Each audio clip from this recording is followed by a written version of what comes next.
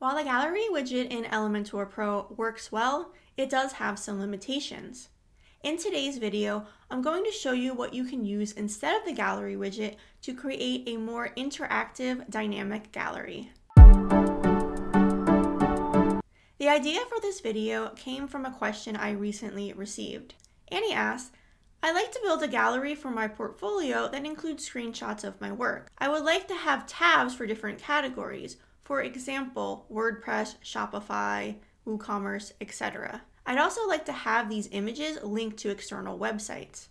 Any ideas on how to achieve this in Elementor?" My first thought was, this is easy, just use the gallery widget in Elementor Pro. But then I remembered that you can't actually add links to the images you put into the gallery, so that wasn't going to work. My next thought was to use tabs with nested elements. Inside the tabs, you can add really anything you want. In fact, the more I thought about it, the more convinced I was that using nested tabs was a better solution than using the gallery widget. You can add way more than just images that open inside of a lightbox, and you have the ability to really customize the layout under each tab. Let's take a look at some of the possibilities. In order to get this to work, you need to make sure you have nested elements turned on in Elementor settings. To double check, go to Elementor, Settings, Features, then make sure nested elements is active.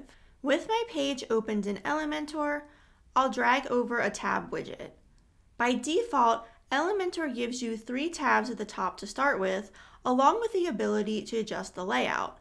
We can change the direction of the tabs, as well as how the text is justified and aligned. From here, I can start adding whatever I want to these tab areas. Images, text, buttons, videos, any Elementor widget I want. This allows for a much more customizable gallery than just images in a lightbox. Using this option allows me to do exactly what Annie asked for. Let me show you.